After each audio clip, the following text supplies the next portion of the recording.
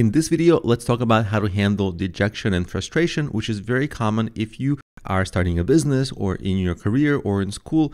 If you're trying hard and you're on your way to success, you're going to meet dejection and frustration on your way there. So it's actually a good sign many times, it just doesn't feel like it.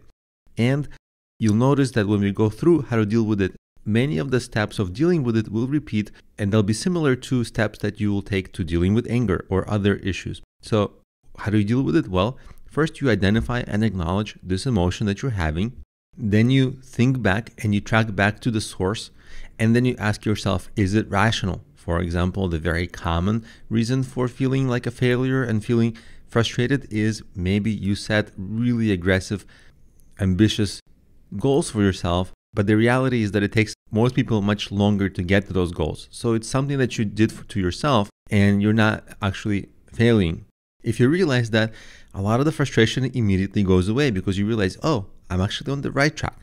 And a lot of times this kind of a emotion can be confused with similar emotions. Anger and frustration and dejection, they can feel very similar. So you want to be accurate that you are in fact experiencing that emotion. And then you ask yourself, is it long-term or short-term? If it's just that day, it's easy to fix.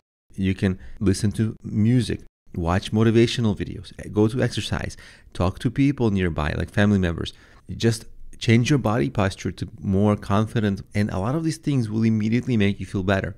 Those are things you can do in the moment, like right now. If you have more of a longer term issue, okay, that's harder to solve. So let's talk about how to solve the longer term frustration and dejection, because honestly, it is a long-term thing. If you're starting a business, it can go on for months or years. Same with school, same with career. So if you're prone to feeling frustrated, dejected, how do you solve that? You want to get positivity in your life. You want to surround yourself with a support network of friends or peers that help you when you're down. And by that same token, get rid of detractors, people who are negative influences in your life, who tell you can't do it, you're stupid, or they don't say you're stupid, but like they make you feel like that, or they drain your energy in some way. You got to get rid of those people if possible. And you have to realize, if your source of your frustration and dejection is failure, the best way to fix failure is success. And I know that's a silly thing to say, but it's true. You basically just have to make sure that you get to success faster. The things you can do is begin working with a coach to help you get to where you're going faster.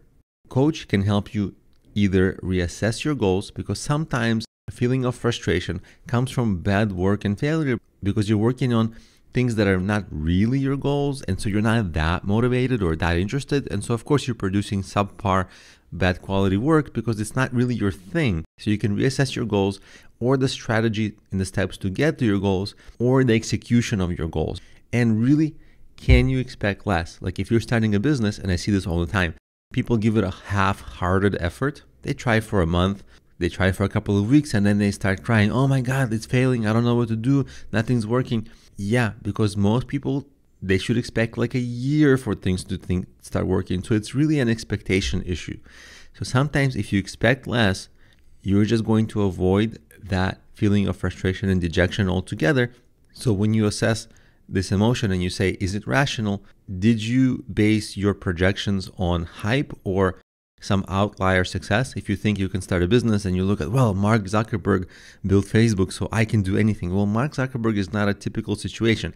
So you have to look at what happens in most situations and assume that something similar is going to happen to you. Hopefully you'll do better, but it's going to set your expectations in a way that are not going to lead to feeling of stress or dejection in the first place.